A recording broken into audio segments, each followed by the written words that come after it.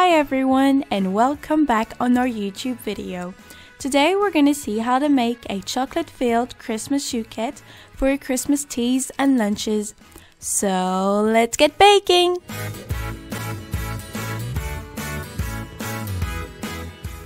So what we do to make our crackler, we add a flour, a brown sugar and a softened butter. Basically I left it out for the last 2 hours so it's nice and soft, and we mix it gently together. We don't make a dough, we just make a slight paste. I use gloves because later on I'm going to add some colour to it. Now the crackling has come together, I'm going to add some colour to it.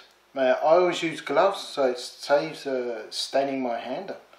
I'm using powdered colour because it gives a better, stronger colour, and I add it little bit by little bit, then I can adjust the colour as I go along. Here I need to add a bit more.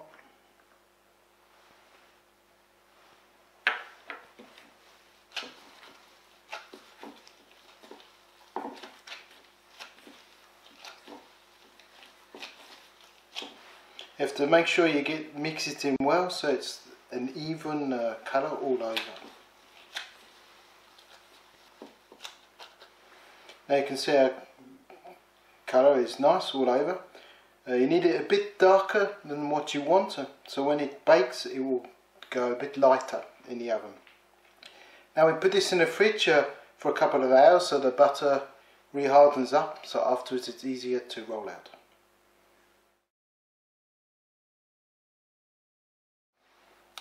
For our chocolate filling creamer, what we do, we add sugar, we add corn flour,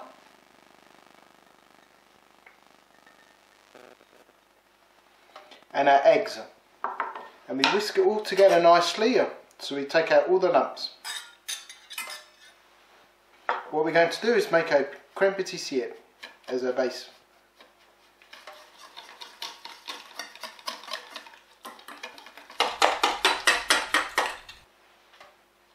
Now you can see all the lumps are out, so it's ready to add later on to our milk. Next stage, we add our milk to our saucepan. Put it on the heat until it comes to the boil. Well, now as you can see it's coming to the boil. We take it off, we add half our milk to our mixture. Mix it well.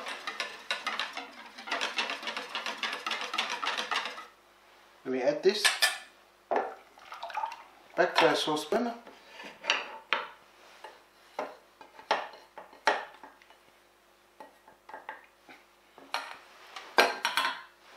We put it back on our heat and we mix it till it goes thick.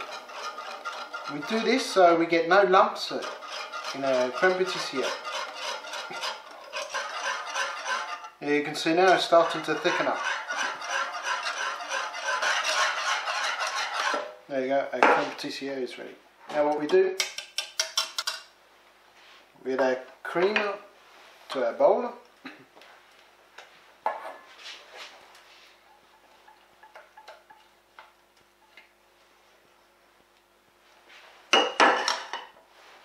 Then we add our cream.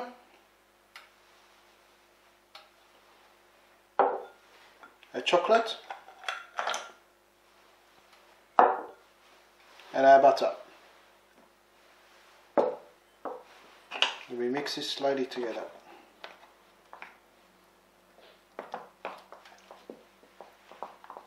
And the chocolate melts nicely in the hot cream, and we just mix it all together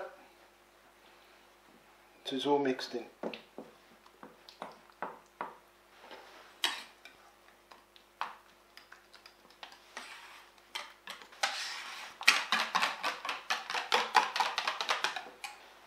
Now it's nice and smooth. What we do is cover it with some cling film.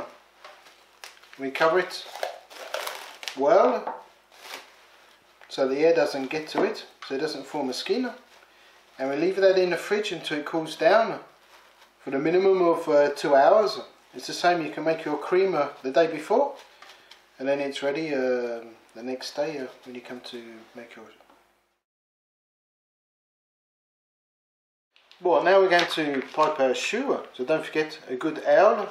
Twist your bag so the choux goes to the bottom. And it's very important to put little spots in the corner to hold your paper down so it doesn't fly away in the oven. The technique which most people won't tell you. And then what we do, we pipe around it. But you have to remember, afterwards this round will triple in size in the oven. So you need to give them lots of space.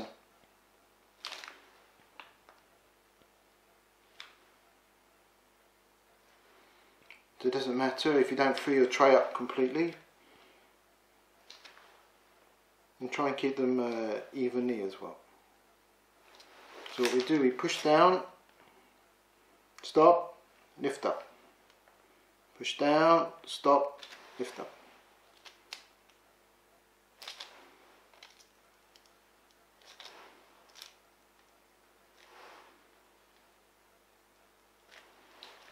Now we've taken our croquelin out of the fridge about half an hour ago, so it's now nice and firm. What we're going to do is put it onto a floured top, and we're going to roll it out like pastry up.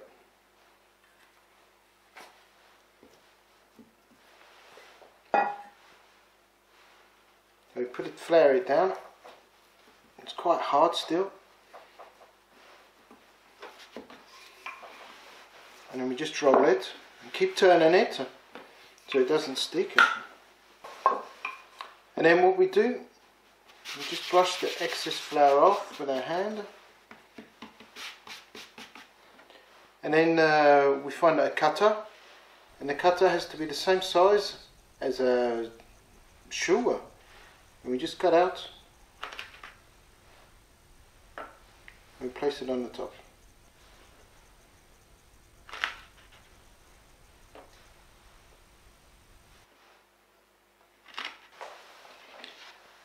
Now you can see our choux is ready with the crackling on the top. We bake them in a preheated oven at 180 degrees for 30 minutes. You'll probably see after 20 minutes they look baked, but don't take them out because they're not baked, they will collapse. Now I have a good tip for you to stop your choux from cracking. After 10 minutes you open your door by 1 centimeter, and to keep it open you use a wooden spoon. And that takes all the moisture out, and then for the last 20 minutes of baking it just dries itself out. As you can see, now they've come out the oven, they're a nice colour, they're not too baked, but they're nice and flat at the bottom. Now we're going to fill them. Well, we take our chocolate filling cream out of the fridge and we place it into another bowl. Then we're going to whisk it so it comes nice and light. As you see at the moment, it's a bit gelatiny. We just whisk it up lightly. So now you can see it's nice and light. Now it's ready to pipe. So I use this type of tube.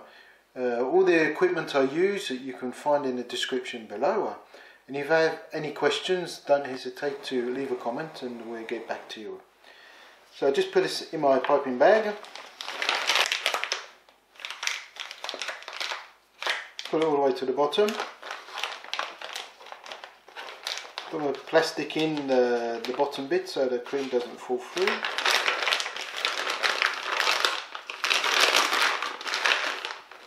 Roll it down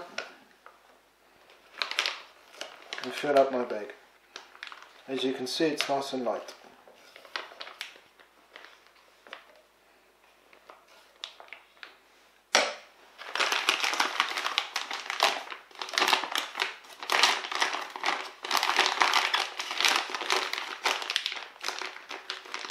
Now we're ready to pipe our choux. Now with my bag, I make sure I turn it well at the end. I take my choux, make a small hole, and I push the cream in. And people ask me, how do I know when it's filled up? It's by the weight. If you put too much in, what will happen? Basically, when you take your thing out, it all spits out like this. Just wipe the edge off. Put it in, squeeze, and at the same time turn it around slightly so the filling then goes into your choux. Then take it, stop squeezing and take it out. There we go. All the equipment we use you find in the description below.